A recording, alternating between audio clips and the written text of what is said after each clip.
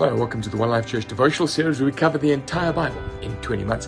Well, today's chapters are Galatians 5 and Psalm 10. Now, Galatians 5 is that great wrestling text. The text that speaks about our wrestle with our flesh, our old man. It's an incredible chapter of God's sanctification. In other words, His cleaning of us. So, most appropriately, I'm standing in one of my most favorite places in the whole world. This is my outside shower. It's a bit rustic, as you can see. But this is where I often meditate and think, God, what are you doing with me? How are you dealing with me? So let's jump straight into Galatians 5. This is what Paul says. He immediately brings up the issue. He says, it is for freedom that Christ has set us free. Stand firm then, and do not let yourself be burdened again with slavery. He says, listen, if you go back through the laws and you go and get yourself circumcised, that was the big issue, the Greeks having to be circumcised to become Christians, then Christ is of no value to you. You've fallen away from grace. Don't you understand? You've been saved by grace, not because you've had an operation or because you've obeyed some laws. The only thing that counts is faith expressing itself through love. Think about that. The only thing that counts is faith. In other words, trusting God, God to change you, God to lead you, God to guide you, God to be with you, God to give you identity. The only thing is faith in Him expressing itself through love. I sent this verse to my son today. He's at a cricket camp up at Potchefstroom University, surrounded by very godless guys. And my encouragement to him was, my boy, cricket is one thing, academics is one thing, but this only thing that counts, the only thing that counts is your faith.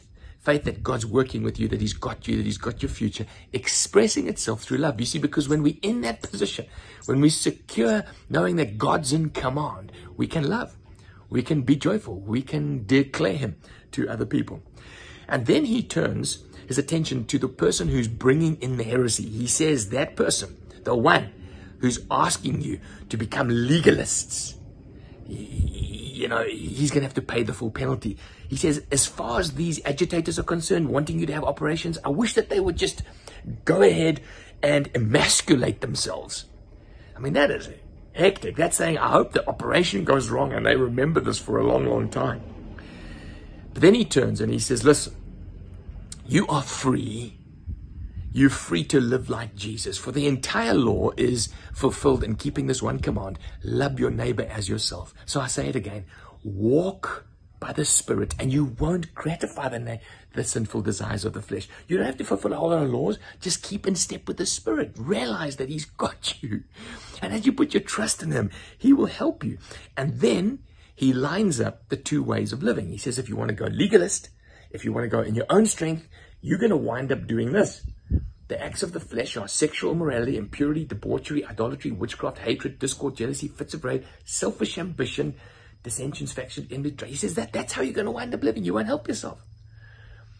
Our friend Luke asked me this question. He says, why is selfish ambition put in that line? He says, in fact, he asked the question, what's the difference between ambition? Because surely you need to have dreams and hopes and desires, and selfish ambition. Well, selfish ambition is the preface there, selfish. It's all about me, all about my efforts, my works, my abilities. Now, God wants that removed. He wants your ambition to be centered in God and God-fueled, God-orientated, God-ordained. Then ambitions are right.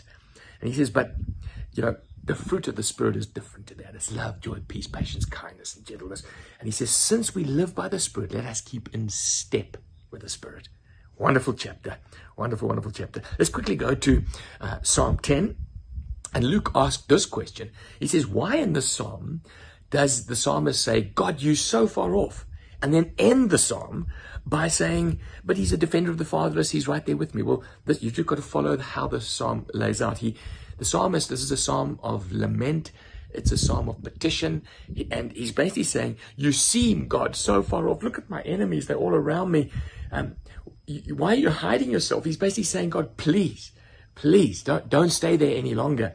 And then he describes the problem. He says, the wicked people are around me. It looks like nothing's going wrong with them. It looks like they're triumphing. And then he ends by saying, arise, Lord. Lift up your hand, God. Do not forget the helpless.